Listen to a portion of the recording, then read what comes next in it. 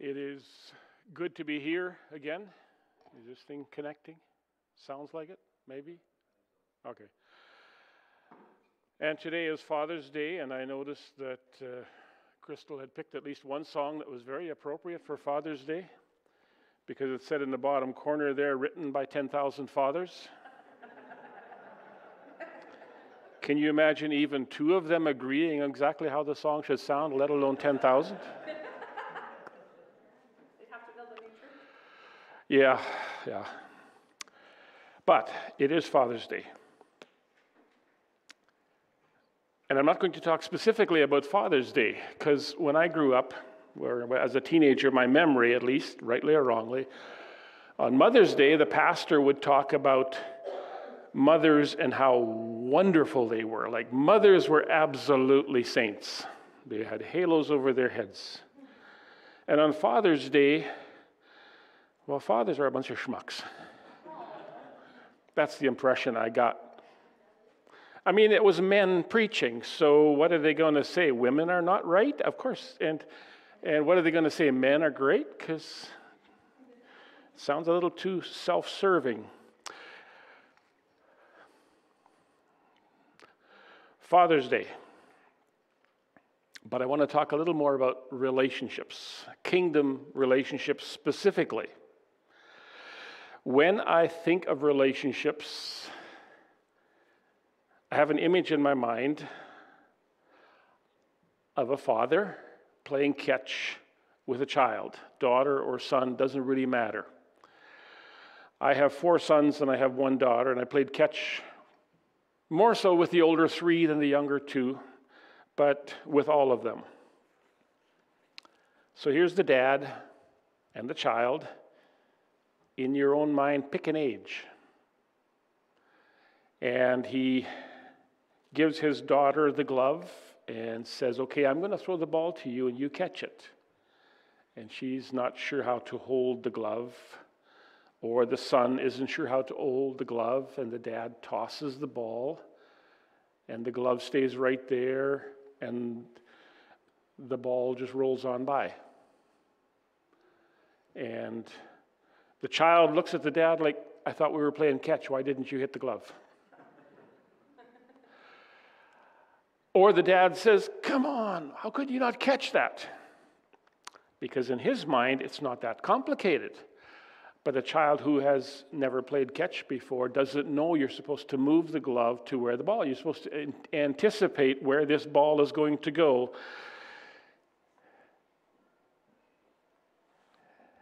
Or the dad throws too hard. Or the child happens to just be watching something else at the moment and gets bonked on the top of the head. Or something like that.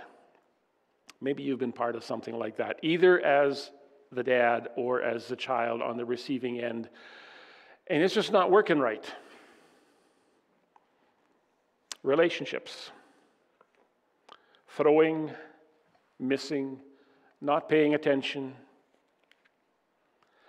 Or maybe the image is better, a young husband brings his wife flowers. And he's going to really impress her today. Maybe it's a special day, maybe it's an anniversary, I don't know. So he goes all out and he brings 24 red roses.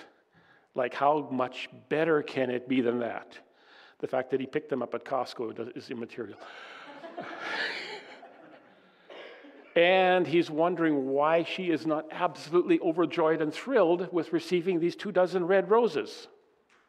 I mean, she kind of says thank you, but she doesn't actually like red roses. I would like to do a survey someday. I won't do it here, so don't bother raising hands. How many women actually like red roses? I don't know of very many who really do. Yeah.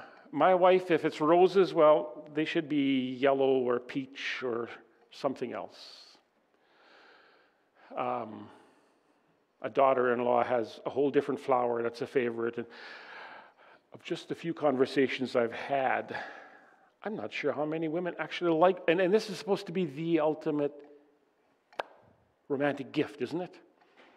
Apparently it's not. So he brings these roses and wonders what's the matter with her. Why isn't she impressed? I thought I did everything right. I thought I threw the ball exactly where it should go, and she totally missed it. Kingdom relationships. We have these relationships in our lives, all of us, some kind of relationships. And we far too often miss the mark or don't pay attention when something is being thrown at us, or we just get it wrong, or it's an issue of being in control. Who's in control right now and who has to give in to who and all that. Relationships. So kingdom, just the word kingdom first of all. The word kingdom is used often in the New Testament. John the Baptist says in Matthew chapter 3, verse 2, he starts his preaching and he says, "Repent, for the kingdom of heaven is near." Okay, kingdom of heaven. Well, kingdoms give the impression of armies and thrones and power and control and all of that. Jesus started preaching. He says in Mark chapter 1, verse 14 and 15, after John had been put in prison, Jesus went into Galilee proclaiming the good news of God. The time has come, he said. The kingdom of God is near. Repent and believe the good news. And in Matthew chapter 4, verse 23, Jesus went throughout Galilee teaching in their synagogues, preaching the good news of the kingdom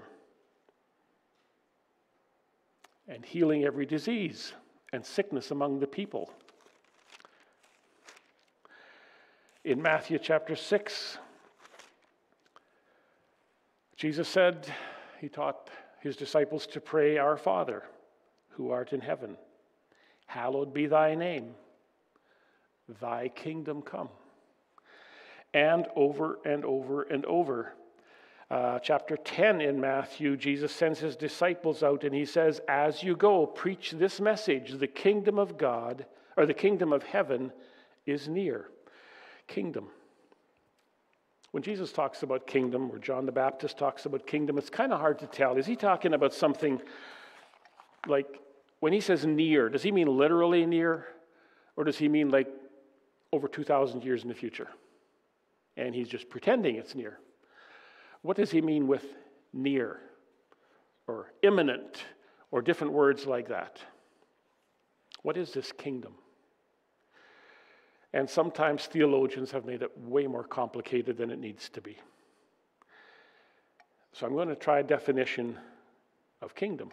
Kingdom of God. That place where God is king. Forgive me for not being a theologian and making it more complicated. If it were a geographical region, if the kingdom of God came to Saskatchewan, then in Saskatchewan, God would be king.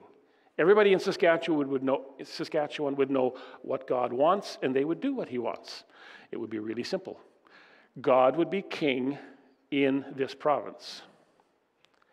If it were somebody's heart, then God is king in that heart. That heart knows what God wants and does what God wants. If it were a relationship between two people, if it were a kingdom relationship, then God is king in that relationship, and those two people know what God wants in that relationship, and they do what God wants in that relationship. Kingdom, very simply, maybe too simple, but all the longer ones leave me confused. So when Jesus talks about kingdom, he's talking about both present and future. There is a time coming when all creation will submit to the kingdom of God, to his rulership. That's coming. There will be no option. Every knee will bow and every tongue confess that Jesus Christ is Lord. But that hasn't happened yet. So that's why I asked earlier, when Jesus was saying the kingdom of God is near, is he talking, pretending it's near, but it's actually over 2,000 years in the future? Just leading his people along? I don't think so. That's not how he operates. It is future. But if we allow God to be king in our hearts, then the kingdom of God has come into our hearts. The kingdom is that place where God is king. So Jesus isn't just talking about something we wait for. We do wait for that literal, full, complete kingdom. But he said it's near. He says, repent and believe the good news. Somehow in those early times, he always attaches repent and welcoming the kingdom. It's like we got to let something go to let God's kingdom become part of us.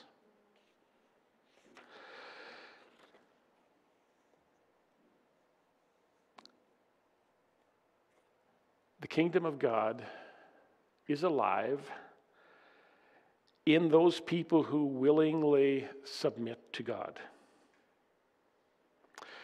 The kingdom of God is alive in relationships of people who willingly give that relationship to God.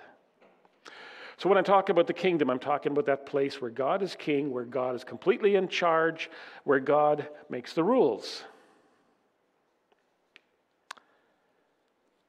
So, kingdom relationships demonstrated. When you think about a kingdom relationship, what comes to mind? You think of any person you know of? Maybe you do. My example, in John chapter 10, verse 30, Jesus said, I and the Father are one. What do you mean by that? You're the same person? Or what? I mean, in Matthew chapter 3, verse 16, when Jesus is baptized and he comes out of the water, here's Jesus, the Son of God, coming out of the water, and he sees the Spirit descending on him like a dove, so that's the Spirit of God. And then the voice from heaven says, this is my Son. All three were there. All different, doing different things. So what does Jesus mean when he says, I and the Father are one? What if it means that they are so totally united in their love for each other and in their purpose that they know exactly what the other is going to do? There's no competition to see who's in charge. There's no record keeping, well, you won last time, so today I'm going to, They just totally agree. They have the same goals. See, as humans, we think in terms of hierarchy. So who's in charge here? Chains of command, power and control. And I have been in discussions where we're trying to figure out, okay, the Trinity, God the Father, God the Son, God. So God the Father is the one who's actually in charge. And I think back to those discussions now, and I blush a little bit at our immaturity because it's not an issue of chains of command. It's not about who's in charge. I think Adam and Eve had a kingdom relationship in the garden. Complete openness, complete trust, complete unity. Imagine what that would be like. Of course, I don't think that lasted more than a few hours. I mean, we have no idea how far it went from creation till they chose to eat from that tree. But after that, after their first sin, God says to Adam, what have you done? What did Adam do? He blamed Eve, and he blamed God. This woman whom you gave me. It's actually not my fault, God. It's hers and yours. Eve, what have you done? Oh, the serpent tricked me. They were blaming each other. The unity was broken. And God says, among other things, he says, to Eve, your desire will be for your husband, and he will rule over you. And there's lots of different ways of spinning what that all means. But one thing is clear, as a result of sin, the perfect unity that Adam and Eve had was ruined. From there on, it was, who's in charge? Who's winning this time? I don't want to do what you know.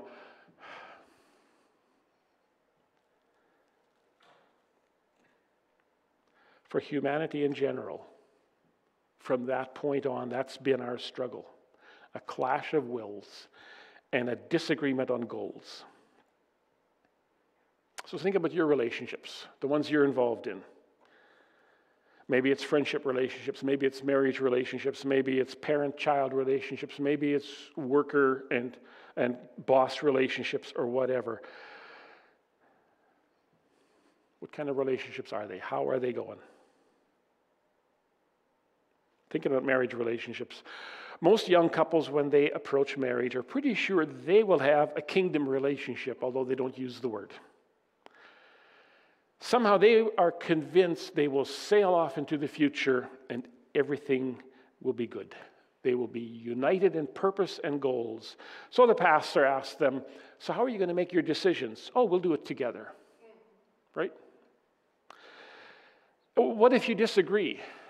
We'll work through it. It'll be good. Will one of you be more in charge than the other? Well,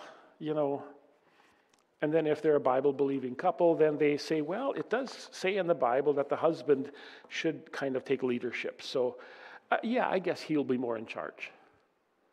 And my question is, how's that working? Ephesians 5 says, wives, submit to your husbands as to the Lord, for the husband is the head of the wife, as Christ is the head of the church, his body, of which he is the Savior. Colossians 3 says very similar things. What could be more clear than that? The husband is in charge, and the wife should do what he says. Mm-hmm. It really works. Pardon? It really works. It really works, I tell you. We, because of our brokenness, because of what Adam and Eve started, we think in terms of power and control. Who's in charge? Somebody has to be in charge, right? Who's the boss? Who has the final say? And good Bible-believing churches across North America are littered with marriages, even though they would never consider divorce, are a mess because of the question of who's in charge, constantly back and forth.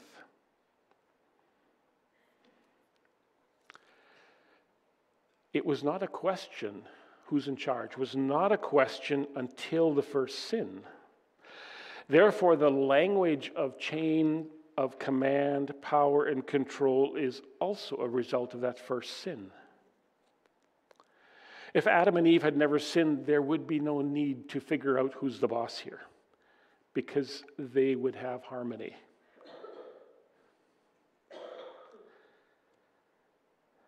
What if that was our goal in all of our relationships? Dads, moms, children, workers, whatever.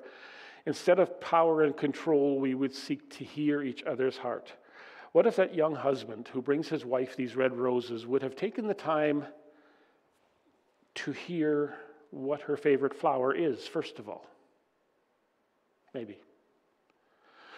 What if she would see the sparkle in his eye and accept the roses, even though she doesn't really like red roses, but accept them as what he is meaning with it? It's a good gift. It's something he wants to bless her with. What if we would hear each other's hearts, just to start?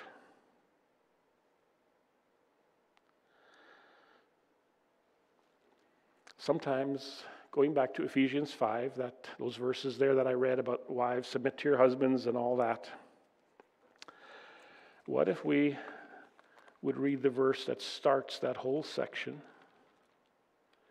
And I will go there so that I don't misquote it. The verse that starts that section is, submit to one another out of reverence for Christ. And then he goes into the wives and the husbands and the differences between them. Submit to each other. I think he is saying, this is your goal, to be like a kingdom relationship, a relationship where God is in control. It's not about the two of you. where submission is equal on both sides.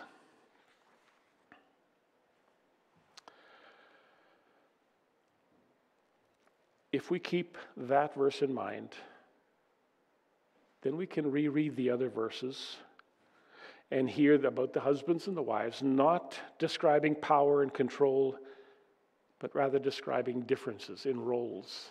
You do this, you do that, but it's not about who's up here and who's down there. It's different. It changes it.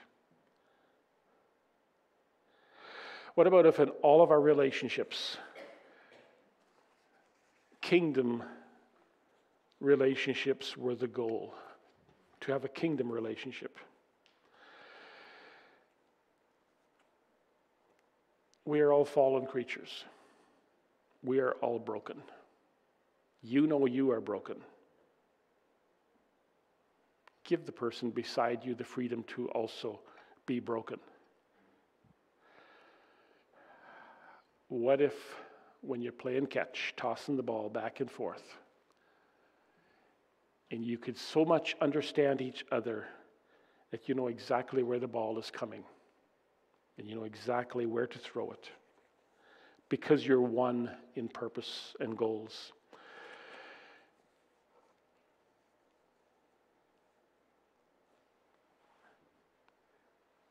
So think about what relationships would look like if they were truly grounded in the kingdom of God. If God was truly king in those relationships, if God was making the rules in those relationships, when you spend time together, when you get frustrated with each other, when you're trying to decide if the paint should be green or blue or whatever, work at keeping God as king in your relationships. When you're tossing that ball, and it can be that physical ball, it can be just the ball of the relationship, throwing it back and forth at each other. What if it's a common goal? The guy who throws it really wants the other one to catch it. The one who catches whatever, you know the image, to be one in that relationship. To be one the way Jesus said, I and my Father are one. Different people, doing different things in different places, but one in their relationship.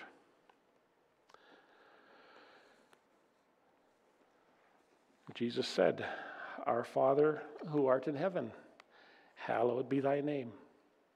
Thy kingdom come. And may that be our prayer, that his kingdom will be in our hearts and in our relationships. And we know the time is coming when it will also be, not just in Saskatchewan, but in our world. God's kingdom. And may God bless you.